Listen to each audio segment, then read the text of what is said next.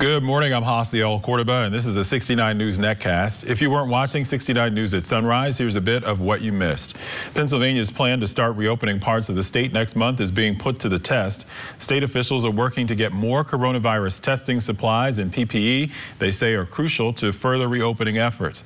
Pennsylvania now has more than 41,000 positive cases and 1,550 deaths associated with COVID-19. In New Jersey, Governor Phil Murphy says he may begin to offer some sense of principles to guide officials to responsibly open the state as early as today. But he says the state is still several weeks away from its first steps of reopening. He says the positive test curve has flattened and hospitalizations are down.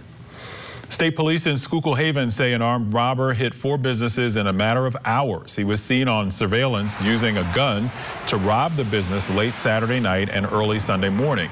A mobile station in Cressona, Speedway in Pine Grove, Auburn Food Mart in West Brunswick Township, and Vista Fuel in Schuylkill were hit. Looking at weather, it'll be cloudy, cool, and breezy to start off the week with some spotty showers and highs in the low 50s. Tomorrow looks like a brighter day with plenty of sun and temperatures reaching the mid-60s. For more local news, watch 69 News or get updates at WFMZ.com. With the 69 News Netcast, I'm Hasiel Cordoba.